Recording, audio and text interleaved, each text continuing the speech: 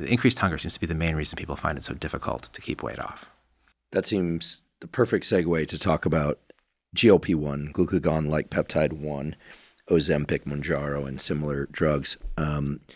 My understanding of the back history on these is that a biologist obsessed with Gila monsters, a reptile that doesn't need to eat very often, discovered a peptide within their bloodstream called extendin that allowed them to eat very seldom.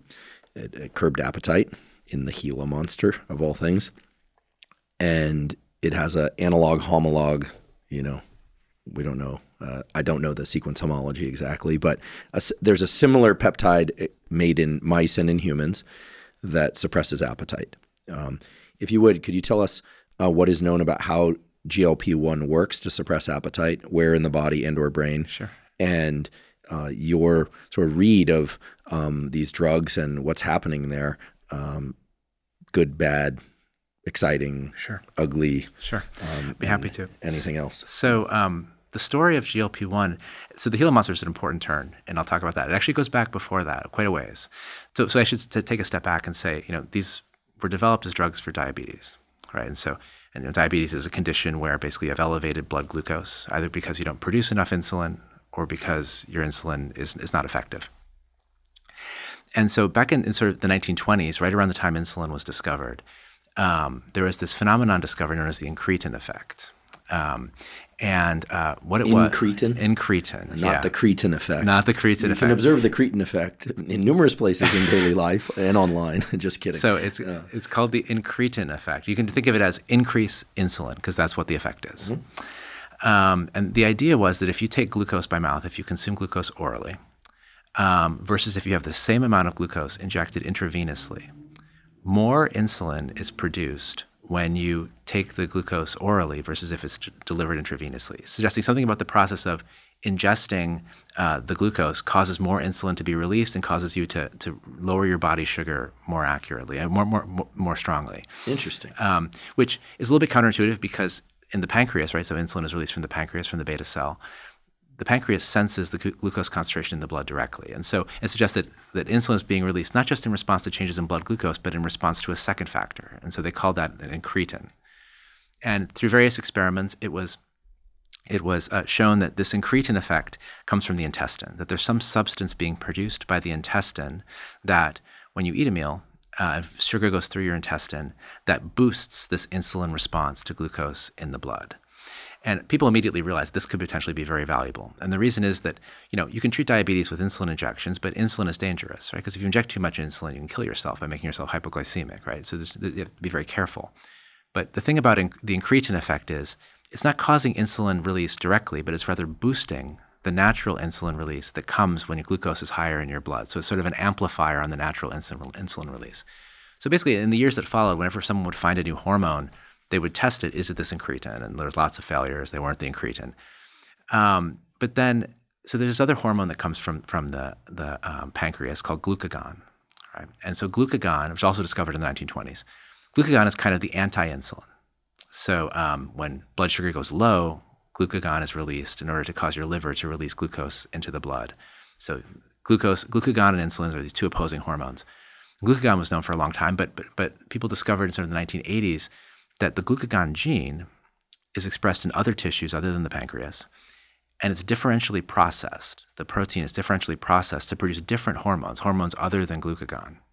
And they discovered there was one in the intestine, and so they called it glucagon-like peptide because it comes from the same gene, but it's just slightly different. It's cut up slightly differently. And this hormone was an incretin. So basically, if you put it on beta cells, you get this increased response of insulin in response to glucose. And so there was the idea, okay, this could be a great diabetes drug, right? And I should say there was one other incretin that's been found. It's called GIP, G-I-P, and that will be important to talking about some of these other drugs. Also a hormone that comes from the intestine.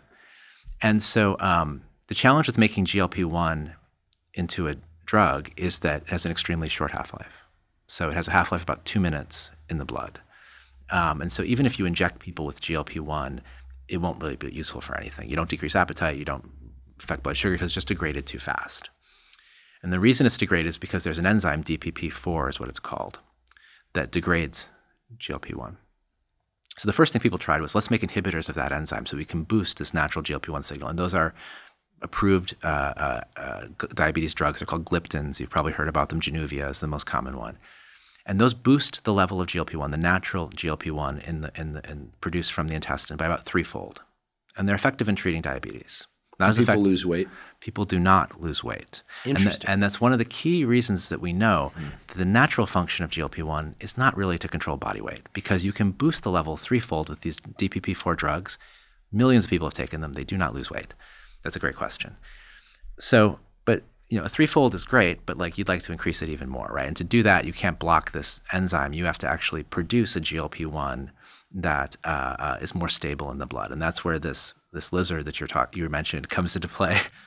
It produces a stabilized form of GLP-1 in its venom. No one knows why. One hypothesis is that it's something to do with the lizard, as you said, basically having this long time period between meals, and it needs to regulate its blood glucose. Who knows if that is true? But it turned out to be fortuitous, because then this GLP-1 from this lizard, it has a half-life of like 2 hours. And so the first GLP-1 drug that was approved was just this molecule from this lizard, basically. And it's called exenatide, and it's approved in 2005. Works well for diabetes, has a half-life of 2 hours. You inject it, and doesn't cause a ton of weight loss.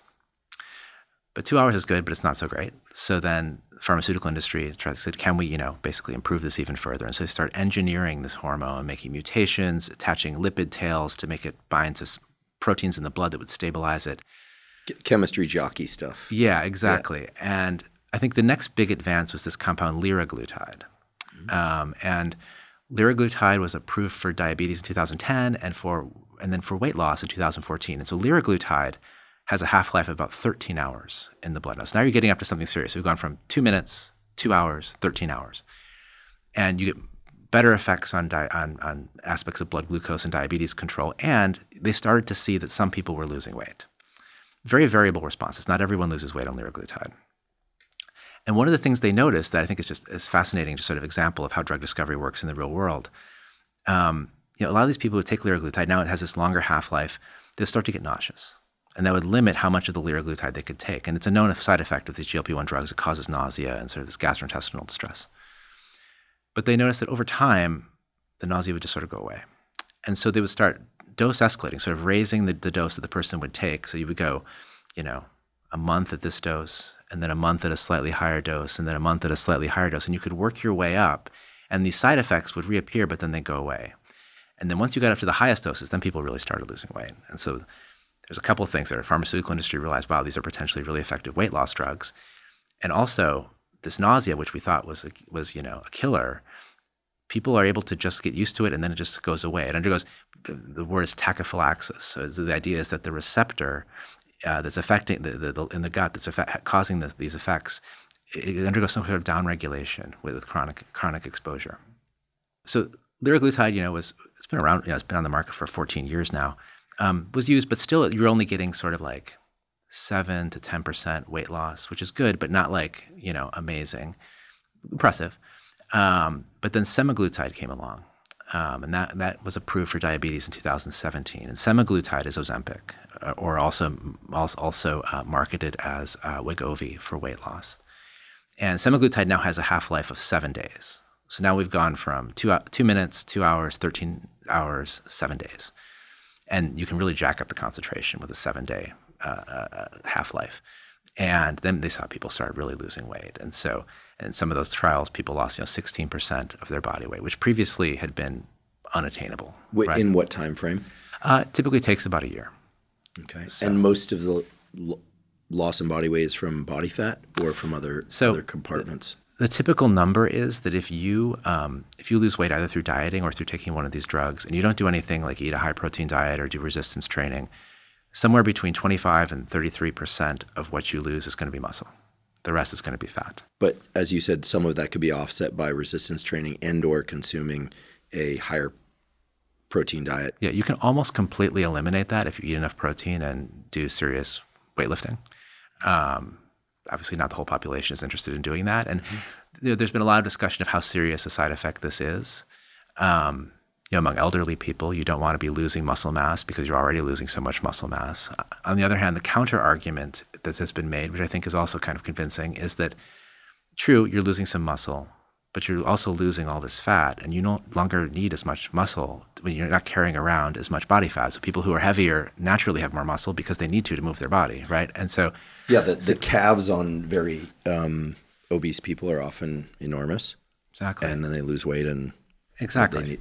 And I mentioned the calves in particular because they're carrying a lot of the body load. Exactly. So it's still an open question as to how serious a problem this lean muscle mass loss is, although the pharmaceutical industry is all in now on making drugs that basically are going to prevent that. So that's something that will be happening probably in the future. Is it sorry to interrupt, but is the weight loss on these drugs the consequence of reduced appetite or some other aspect of metabolism? And if it's the consequence of reduced appetite, is that occurring at the level of the brain and gut? Or a combination? So it's almost entirely reduced appetite, and it's almost entirely occurring at the level of the brain. Which neurons? It's thought that the key targets of these drugs are neurons in these two regions. One's called the nucleus of the solitary tract, and the other one's called the area postrema. So we're back in the brainstem. Back in the brainstem. So these are actually the neurons in that decerebrate rat story I was telling earlier. Mm-hmm. These are the brain regions that are preserved in the decerebrate rat. The decerebrate rat still has these very caudal brainstem structures.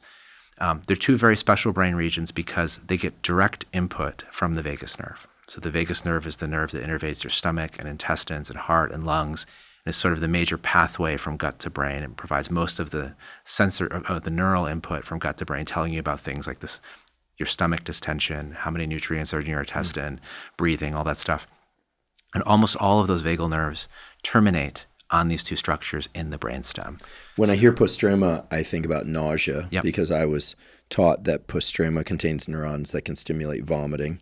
And this seems to link up well, at least in the logical sense, with the idea that stimulating, activating receptors in these neurons within postrema might explain part of the transient nausea side effect of Ozempic and related drugs. Yeah, so the current thought is that a lot of the nausea is coming from activating the neurons in the area postrema, and that a lot of the sort of physiologic satiety is coming from activating the neurons in the nucleus of the solitary tract.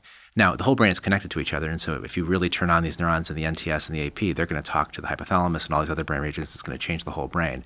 So it's not just those regions, but these drugs don't have great access to the brain. They can penetrate a little bit into the brain, but they don't penetrate into the whole brain.